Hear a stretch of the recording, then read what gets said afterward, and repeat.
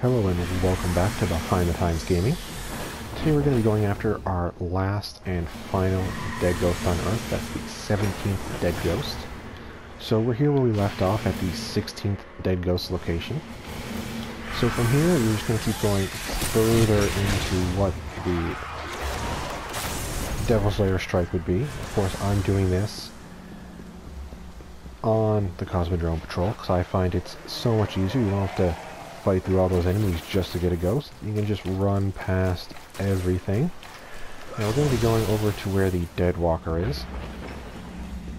The Fallen Walker.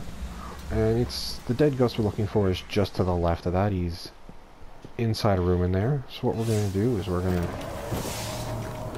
jump on our Sparrow. Go down, go through here. There's the walker.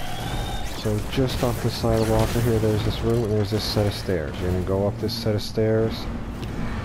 Once you get up to the top stairs, you'll see that dead ghost right in front of you on the table. And that is the last and final.